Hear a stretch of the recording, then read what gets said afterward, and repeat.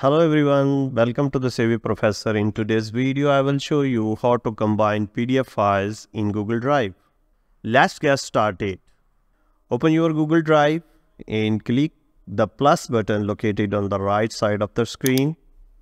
Search for PDF Merge in the search bar. From the search result, select the PDF Merge app and click on the install button. Choose your desired account for installation. Once the installation is complete, click on Done button and close the window. Now click on the New button located at the top left corner. Hover over the More option and click on PDF Merge. A new tab will open. In this tab, click on the Grant Access to Google Drive button and choose your desired account. Upload your PDF file from your computer or Google Drive. After selection, click on the Merge button to combine the PDF files.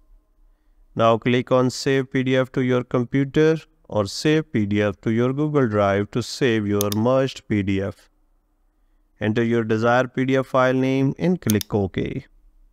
That concludes the video. Don't forget to hit the subscribe button and give us a like if you found this video insightful. The Savvy Professor loves hearing from learners, so leave your comments below. Thank you for watching.